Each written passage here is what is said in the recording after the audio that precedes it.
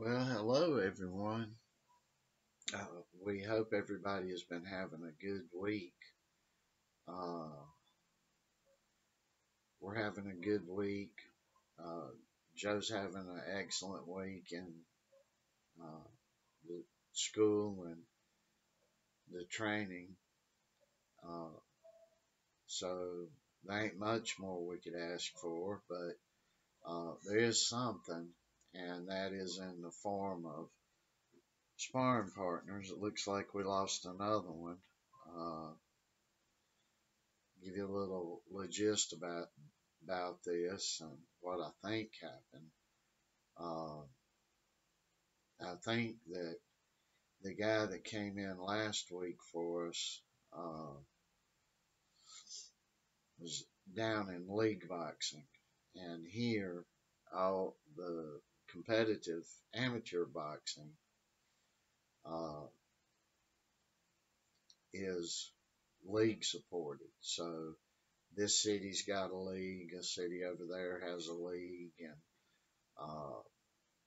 a lot of towns and cities and in the states they have leagues. And if there's not a league in your town, you can go to the nearest big town and compete when they have competitions with those guys. But you have to get sponsored uh, by a league.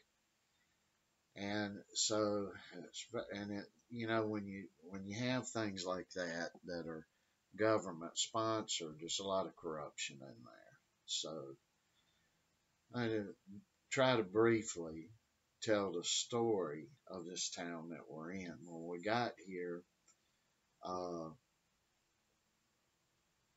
I called the trainer that is over this league in this town. This town has one, and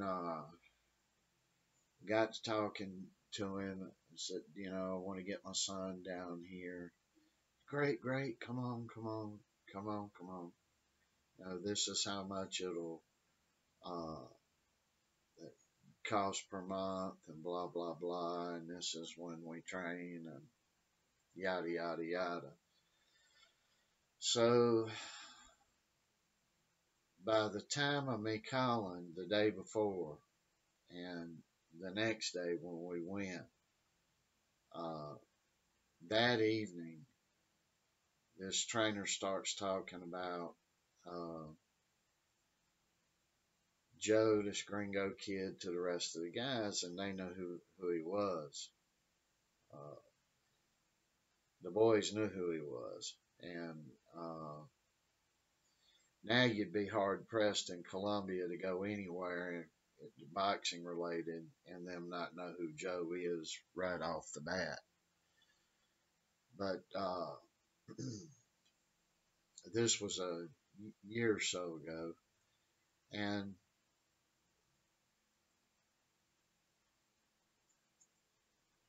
that next day when we went, when I got in there, the guy was trying to do everything he could to not have Joe in there. And, you quickly start to find out through reasoning and interactions with others what a deal is. And this little pipsqueak, uh, which you take one look at him, you can tell, him and combat sport aren't mixable. Uh, but he was very highly nervous when he found out who Joe was, uh, and me, that we would come in and just take over the boxing. And maybe he loses a job. Maybe the mayor and uh, the athletic director would see that we know a lot more than what he knows, which basically consists of, well, I don't want to go into it, but it's in no way, shape, or form as rigorous or Uh, it's just not in our league. I'll just leave that at that. And instead of saying, come on, and, maybe you can help us in some ways and stuff like that, the guy, uh, in my presence, offended Joe. He's like, well, your son don't know this. I looked at your son, and he don't know that. And I told him, I said, you only see what I show you. But I knew his deal. I mean, I knew the jealousy thing because we'd been through it before. Uh, so I told the guy, I said, well, this evening, take up four, three, five of your best guys. I said three, four, five of your best guys, and put them up against Joe in 2-minute rounds. And when Joe's done with one, you put a fresh one in and rotate it around. And he didn't even know what that was. That was completely foreign to him. The Shark Tank process was just completely foreign to him. And but as soon as I mentioned that, we'll show you. We'll show you what we do. He wanted to start talking about brain damage, and it would be unsafe to have Joe around his guys um, in the boxing ring. So we left and discussed. There was some more said and a lot more, but I don't want to go into it. A lot of you think I'm a lot meaner than I actually am, and I'm really not that mean. I just got a line, and I try to walk like a man, and it's difficult to do in this world today, and it creates a lot of havoc. Every man walking is going to have havoc around him because he's not going to accept the normality of this world today. So, all right. So we had a few people. We've had people. We got people now that train with us, but we ain't got anybody that's nowhere near Joe's size, and uh, uh, we don't have any competition. So I had this guy. I think I had him for 1 week, and I told him. I said, you should, because I'm still steering people to this league boxing. But I told the guy, I worked with him, and well, he quit coming. And I seen him a little later, and I told him, I said, you should go to league boxing down the road here, because it's not far from here at all. And hook up with those guys. You'll be able to spar with people that are closer to your level, and maybe you'll learn some stuff. And so I'm still not downing the league boxing per se or that guy. It's just that guy's young and dumb and hasn't come to the realization yet that when somebody may know more than you do or come at something with a different viewpoint, and especially when they're filled with gray hairs showing years of wisdom and knowledge, maybe you need to beg them to come on. uh, that's what I would have done as a young man. I would have been, come on, old fella, I need you. But today, there's a bit of selfishness, insecurity.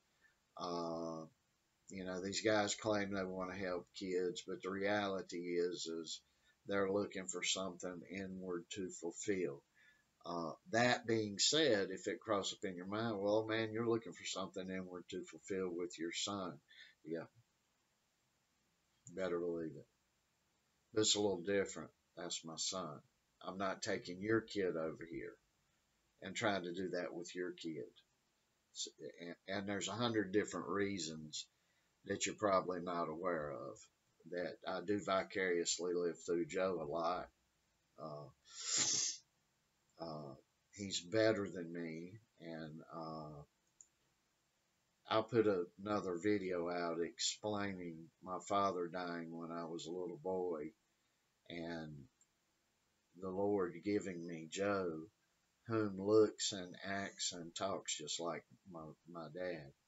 So, but that's for another time. So I believe what happened was the guy went down to the league boxing because he said he had been in a boxing school, but he didn't tell me where. So that led me to believe that he was down the street at the league boxing. And here's what I truly believe has happened. And you know how guys are, they'll come forward. You'll end up finding out, what the deal is. But I believe what he did was went down there and became the best one they have. And I think he came up uh, with us uh, last week and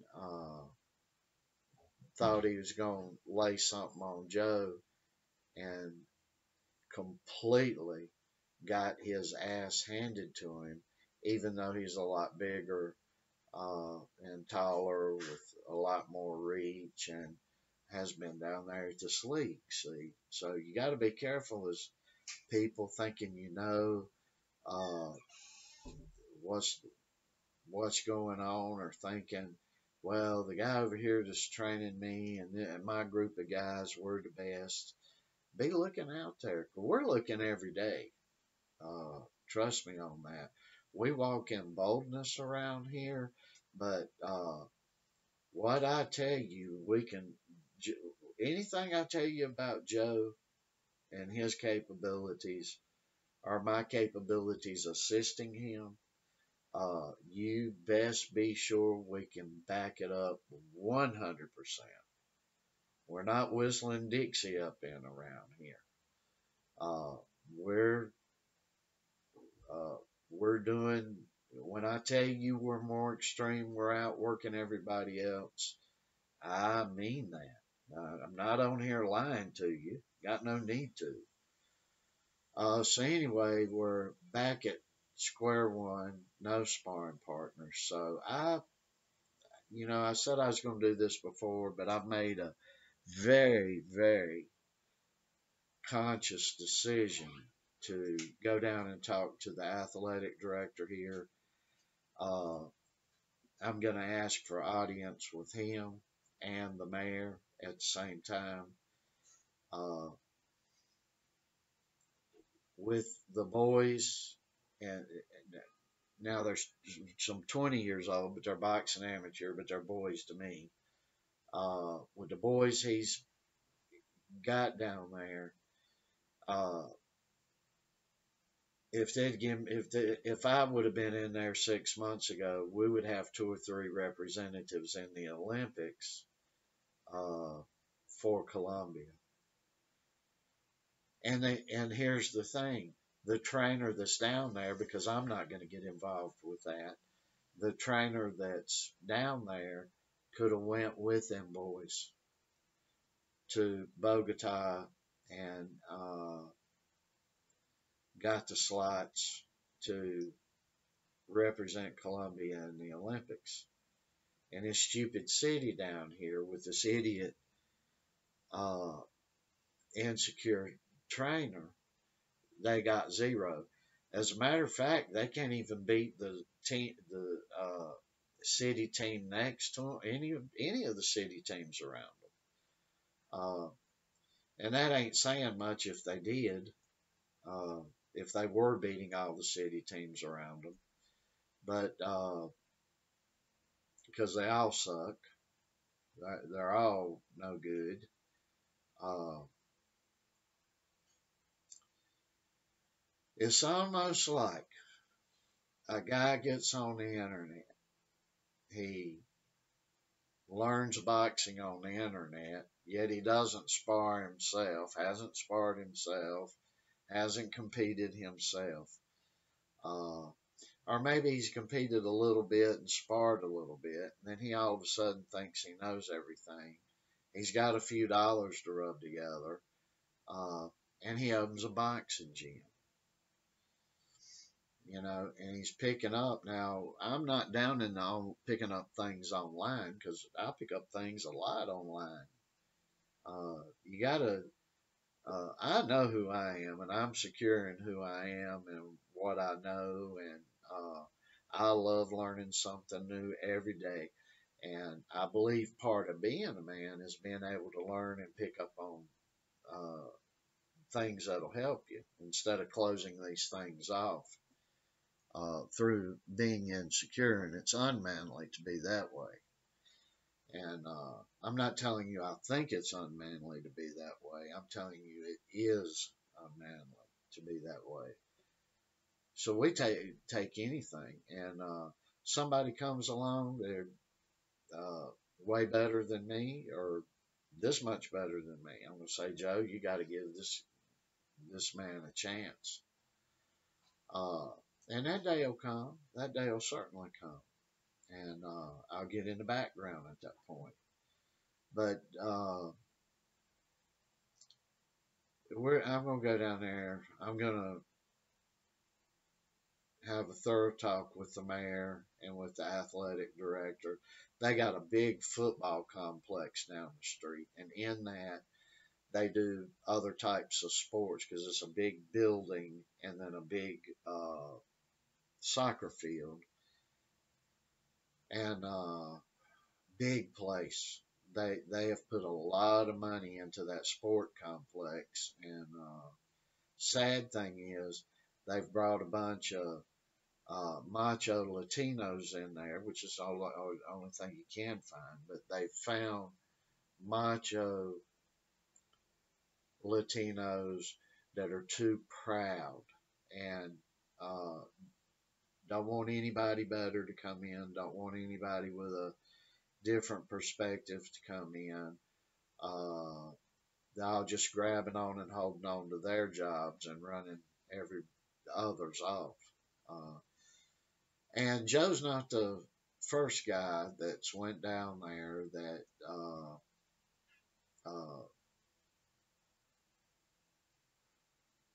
went through the process that we went through.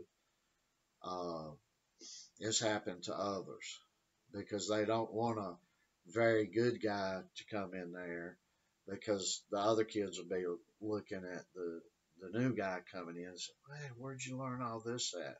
And then they'll be looking at the trainer and they'll be saying, "Why ain't he trained that?" See, so it's just a sorry sack of feces, and I intend on telling the mayor and the athletic director that. And truth be told, if the mayor would just make me the athletic director, I'd do it free, and all sports in this area uh, would shoot up. I'd try to get the best and the brightest in there, and and let them do their thing. You know,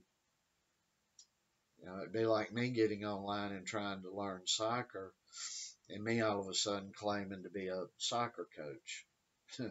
I can claim it all day long. I can get out there and do some things with the kids, but I'm no soccer coach. Uh, didn't play the sport, didn't compete in the sport, and I'd be lousy at uh, coaching soccer. At least the technical part of it. I think I'd be great coaching anything. Uh, Vince Lombardi coached basketball one year when a basketball coach quit and took the basketball coach and won the state championship. So there's a lot in motivation and how you do and other things involved. But boxing's a different species, and you can't just claim all this and go in and be running a boxing program. And it doesn't work that way. And I know this is happening more frequently in the United States as well. So I'm sure it's happening throughout Western Europe as well, probably all over the world. But we're going to do that. We just simply can't get sparring partners.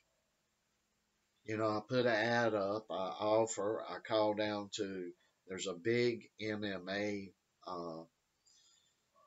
gym in the city next door to us, and here in Columbia, you know, international MMA, and they do have guys that go off and compete, but they don't want to come spar Joe, and I don't blame them. I mean, if you're gonna come spar Joe, it's just not a, if you know him or know of him, uh, you know, here's the deal. It sounds okay as long as it's next week or 10 days from now. But when it gets to the day before and the day that you got to do it, these guys, boys and men, it's nerve wracking, and I understand that. But you got to, these boys and young men need to stand up, and you can't win in this sport if you too scared to spar a 15-year-old kid. You know, you just can't do it. Well, the kid hits, you gonna get in there with somebody that hits hard. You know, well, he looks me. You're going to get in there with somebody that's going to look mean. Well, he's intimidating. You're going to be in the ring with somebody that's going to be intimidating the crap out of you. Those are hurdles that you have to overcome. And Joe's had to go through them. Uh, first, uh, when Joe was first boxing, I set a bag up at the house and got him a pair of gloves, and he started hitting the bag. And I think he was 11 or 12 then. And earlier I had other bags for him, but he'd just play around with them, you know, more infant type or more younger kid type bags and stuff. But we started getting serious. It was around 12, and he started really getting on that bag. And he was like, Dad, I want to really get into this. And so we got into it. And we went down to a MMA gym. It was in the town. We've lived in a bunch of towns here, but was in a town that we lived in at that time. And Joe was always a big boy, and you know, he grew very quickly, early. And we went in, and a guy laid it all over on Joe. I laid it on. And I told, when we first went in, I said, I want to see what my kids got. And then you get to see what you got to work with. That's what I told the guy. I said, we get to see what we got to work with. And he put his fastest, biggest Joe had, uh, Joe was 12, I think. And then put him in there with a 15-year-old fixing to turn 16. Big old fast boy. Uh, and that guy started laying a whooping on Joe, and the guy said bam and hit him uh, in the lower part of the chest. I forget what you call this, but you got a space down here, a little bit down here, and he hit Joe there, and it uh, knocked the wind out of him. And Joe came back up and had a mean look on his face, and when he recouped, he went dead on the guy. And the guy was like, Jesus, boy's got heart. Oh my God, you know, what the heck? And we knew then, hey, yeah, it's probably a good thing for you to do. And uh, the wife got a contract in another city, so we went there and met one of the greatest guys. He still comes to this day and he'll spar Joe. He's 160 pounds, but he's a Venezuelan badass. And And he says the same thing. He's like, "Damn, there ain't nothing like Joe. I've been doing this 12 years or 11 years or whatever it is and winning championships and this and that. There ain't nobody hits like this kid." So we know we need to stay. But, uh, Joe's got beat up a bunch of times. And that's what you got to do to survive in the sport. But you run up on somebody good, and if they're laying a shellacking on you, it's supposed to motivate you to overcome them. And these kids aren't getting motivated no more. You got a baby and take baby steps with them, worry about the feelings, and uh, are your feelings hurt? Or, well, we'll go over here to another place where you can be a superstar. And we're not, you ain't gonna be a superstar anywhere doing crap like that. And boxing's nothing to be doing unless you just want to do boxing training and maybe some lighter medium sparring because you enjoy it. Uh, but boxing's not just, you don't need to be in boxing to go down and be king of the gym. And that be your ultimate thing because boxing takes too much out of someone. Uh, uh, and just getting hit in the head to be a king of a small building is nutsoid. It's just crazy. So, but anyway, I'm like, I'll pay these guys, and what I would pay them would be 5 times, sometimes 10 times. Uh, I offered to pay them for an hour and their transportation here and back, and uh,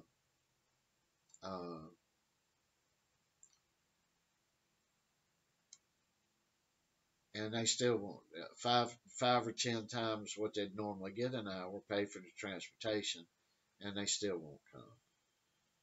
You know, so everybody's too afraid to be shown up, and we're just sitting here begging for somebody to come in here and show Joe up, because that's how you learn.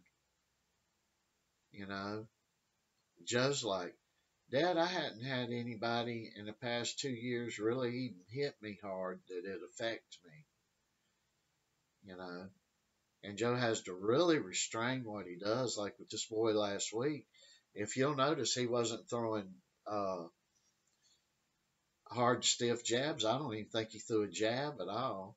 And he wasn't throwing right crosses. He was just throwing hooks and going to the body. He knocked the boy's tooth right out onto the gym floor. And I mean, knocked the tooth out on the gym floor. And he didn't want to hurt this guy. He's like, got to go light on this guy so I can keep him around. And you know, that's just a sad shame. And this is going on everywhere. It's going on. Uh, you got champions that are getting in a squared circle, fighting for championships that would be running from this as well. And it ain't just here. I mean, it's everywhere. And it's producing weak world champions. That's what it's producing. And we're getting what we're doing. The world's always rolled that way.